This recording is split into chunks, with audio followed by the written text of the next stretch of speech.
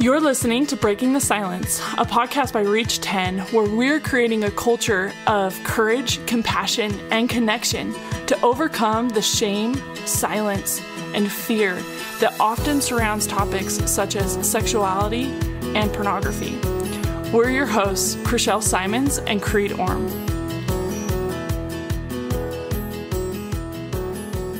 Welcome back, listeners. Today we are breaking the silence on talking about sexuality and pornography with our friends and family and just whomever.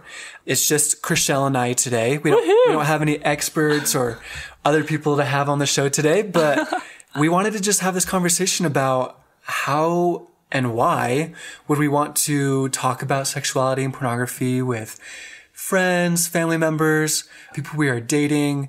Just why would we do that and how to do it? Right, Crishelle? Totally. And today we're going to focus more on the family and friend relationship, and dating will be another topic. That's something I'm super passionate about and have done a lot of discussions and groups and I don't know, you name it. I've talked about it with dating and pornography.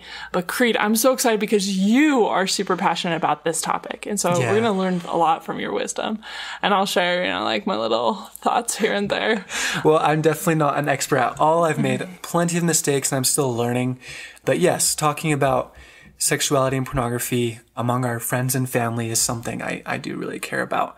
So listeners, just so you know, we do have quite a few blog posts on our reach10.org website that talks about these things. So yeah. We'll reference those and please utilize those. There's some really awesome gems of knowledge and suggestions of how to bring it up if you're wanting to talk about it.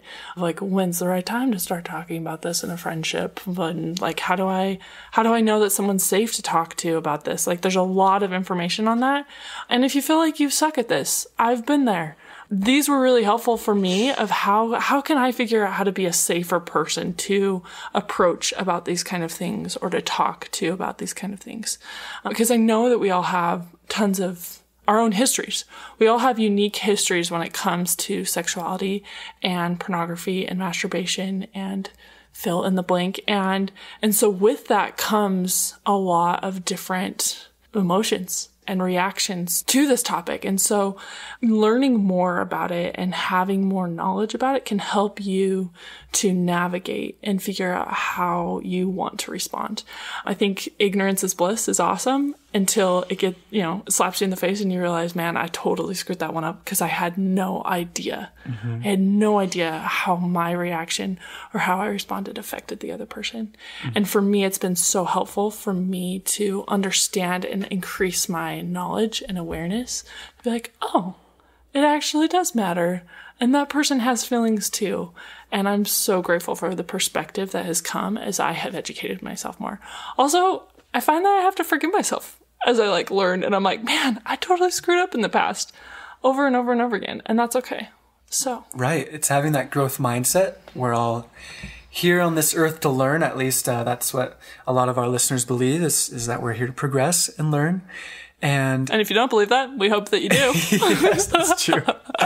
And that we need to experience life, and it's okay if we make mistakes. But I think it's really cool, Crishelle, that you and I both have kind of two sides of the coin here.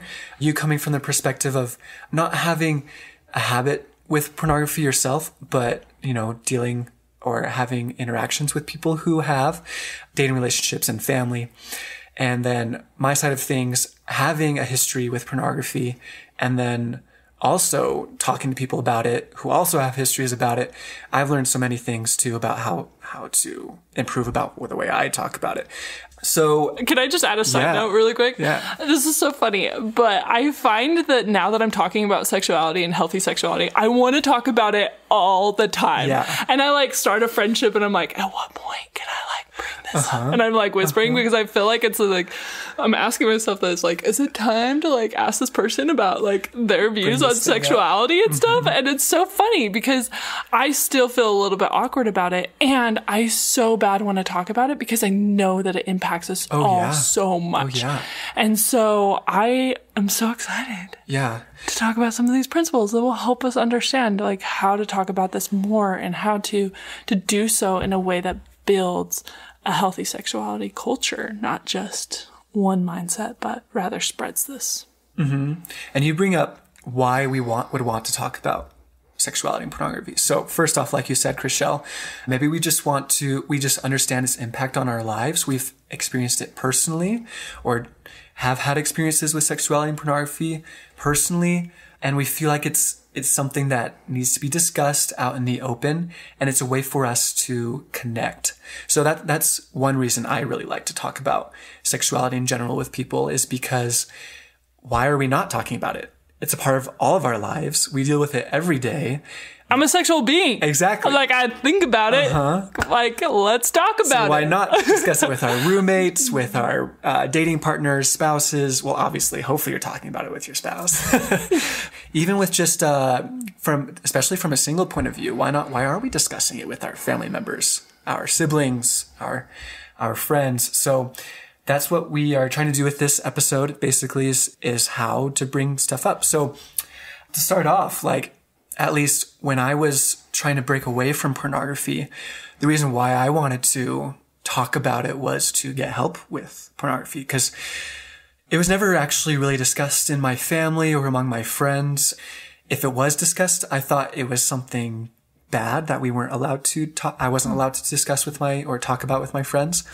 If they mentioned just the word sex was bad, first of all, but anything that had to do with sexuality was bad, or at least that's how I grew up. Well, and I feel like it's kind of taken one of two ways. Like, either it's like never talked about, or it's like crudely talked about, or like it's joked about all the time in a way that's like crass and crude and like not what I wanted. And so I didn't know how to talk about it. So the solution was, let's not talk about it. Yeah. Because it felt so uncomfortable and so awkward, and still sometimes does. Like either we're making dirty jokes or it's just silence. Yeah. Right? Yeah. So I wanted to break that silence, at least for myself, because I was struggling from about 11 years old, 10, 11 to about 16, 17, when I finally talked to my parents about it. So that was one of the reasons why I wanted to break the silence in my life regarding this topic, was first to get help with pornography. Later, it's become a way to establish connection and intimacy, because my pornography habits then, which aren't a part of my life now, have still at least affected me and affect the lives of my friends. I mean, I talk to my friends a lot now about their pornography struggles, and it's just an open discussion. I just want to add to that, Creed, and kind of on the other side of the table. For me, as I was discovering about my dad's use, as well as his further sex addiction and all of that, like, I was feeling so alone, and I felt so alone. Like, I didn't think that anyone understood what I felt like, because no one was talking about it, because none of us know how to talk about it, right? And so because of that, I felt so isolated, and I didn't know, like, even how to talk about it. And then when I started talking about it, I like dumped on people. Bless everyone's heart in my life at that time. Like, I just dumped on people because I was finally like, I have to tell you, and I'd tell them everything. And it was like too much. And I feel like I damaged some of my relationships because I was just like, I don't know what to do with all this. So like, here's all of this. And I was just trying to like unload everything that I was going through on them. And that wasn't working either. And I hope that now I'm like in a healthier place where I can like share and connect with people. And I find that, like, I've kind of come to more of like a middle ground of like, let's talk about sex and let's talk about the principles. And then people are like, wait, how do you know all of this? And then I'm able to be like, this is what I've gone through, rather than like unload and then being like scarred for life. People deer in the headlights. Yeah, totally. Yeah. And so I think it goes back to, I mean, we recently just had an episode with Dr. Laura Padilla-Walker about how parents talk to their kids about sexuality. I think it's similar with how we talk about it with friends and family. Like, it's just a topic and conversation that we all need to be having, just like everything else is. And even though it has to deal with sexuality, which can be a little bit more tricky, I think allowing that space and openness to listen to people and talk, and despite there being maybe any disagreements about things, it's still a conversation that needs to be had. Same thing with like LGBT topics, political things. I mean, obviously you need some boundaries with like family and friends. Like, maybe you can't handle certain types of discussions, but at least being open to listening and to giving your input, And understanding one another. And I think that understanding is like the root of connection. When we understand someone, even someone who has different views or different experiences than us, we can then feel connected to them. Can we talk about that connection real quick?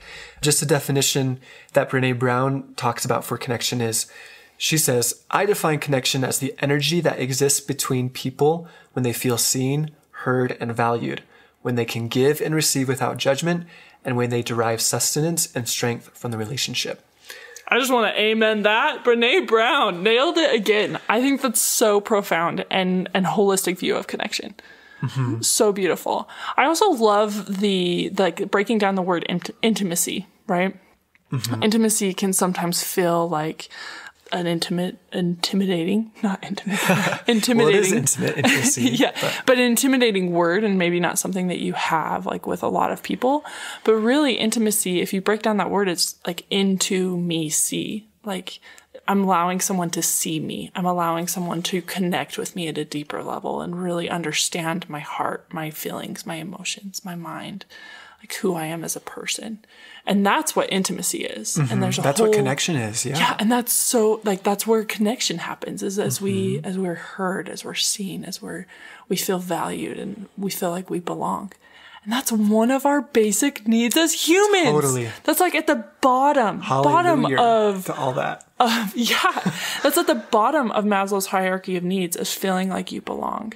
And that's because if we feel like we belong, then we can then progress and add value to society and all of those things. But if we don't feel like we belong, then we're lost. And we don't have a place. And I feel like that belonging is under attack in our world today. We feel isolated. We feel like we don't fit in. We feel like no one understands us. And Satan needs to be punched in the face. And if you don't believe in Satan, then all the rudeness in the world needs to be punched in the face, because that's not true. We all belong. And how we belong is why we start connecting. Right. And talking about things that are important to us. Totally. We can't feel that intimacy or connection or that secure base in which to engage with the world if we don't have those belongingness and attachment relationships that can help us feel safe and feel heard, right? Totally. So why should we talk about sexuality and pornography? Creed, I know you know some cool statistics, so drop some knowledge on us. Cool. Well, we haven't shared too many statistics at all yet in this podcast in general. So just to throw out there how prevalent pornography is, if you're listening to this podcast, you probably understand the prevalence, but just some statistics is that 87% of young adult men, so about, close to 9 out of every 10 have used pornography or are using, and that's in the last 12 months. Mm-hmm. Right. Right. That's where that statistic comes in. Thank you. Which I think is helpful to know. Yeah. The last 12 months. Mm-hmm. And then same for, or similar, young adult woman, 33% within the last 12 months. So 1 in 3 for a woman, close to 9 out of 10 for men. It's a part of our lives today, given the hypersexualized nature of society. And while we understand that being a sexual being is healthy and wonderful, what we're trying to get to is sexual wholeness. And what a lot of hypersexualized media focuses on is only one dimension of sexuality, and sexual wholeness and healthy sexuality is more than just sexual pleasure. It's about emotional intimacy. It's about spiritual intimacy, right? And it's about sharing these powerful and amazing emotions and behaviors with someone we are committed to, because it builds life together. It procreates, it creates children, so that's what we're trying to get at here is sexual wholeness. But that is the prevalence of pornography. And just a side note, we will link all of these studies in our blog that has, or show notes, however you want to think of that, on the website, so that you can go and see those studies for yourself and see where they came from and all of that.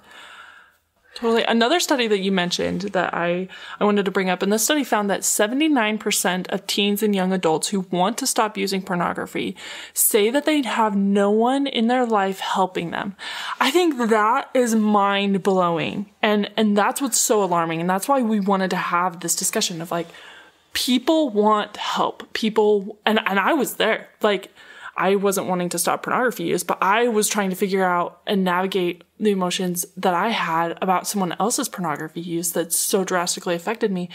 And I didn't talk to anyone. I didn't talk to anyone until I don't think it happened until I was 20 years old. So it was 8 years of silence. 8 years of silence in my life. Crazy. That's crazy. It might have even been 9 years. Like, it was just unreal that I went that long without like sharing the pain that I was feeling. Mm-hmm. Even with my siblings. I didn't even talk to my siblings about it, which is also mind blowing because they were going through the same thing. Yeah. The same thing. Yeah, it's crazy. We talk with our siblings about sports or other hard things, even like how it's hard, dating life is hard or things like that, right? But why is it so interestingly difficult to talk about sexuality? It just has to go back to our culture of silence that needs to end. We need to break that silence within all cultures. Thank you all for listening today. We have loved sharing some of our thoughts and ideas. Again, we would always love to hear feedback from you and your stories and experiences and you sharing and understanding healthy sexuality more. So please reach out to us through our email, which is hello@reach10.org. Nailed it. Thanks, grade. Yeah. I'm not very good at remembering emails. So hello@reach10.org. We would love to hear from you and we would love to hear your questions and your thoughts, comments, concerns, compliments, all of the things. We would love them all. Again, thanks for listening and go out and share. Thank you for listening to Breaking the Silence by Reach 10. Help us create a new culture of connection by sharing what you heard today with at least 10 people. Please help us reach more young adults by going to iTunes to rate and review our podcast. Be sure to subscribe so you don't miss any episodes. Reach 10 is a nonprofit. You can help support this podcast by donating on our website and following us on social media. We share these views to open the dialogue on these tough issues. We are not professionals, and the ideas shared on this podcast should not be taken as professional advice. The opinions and views that our hosts and guests share do not necessarily reflect the views of Reach 10, and we don't guarantee the accuracy of any statements you hear. Reach 10 is not responsible for your use of information heard on this podcast. We keep learning and invite you to join us as we build a more open, compassionate, and courageous culture.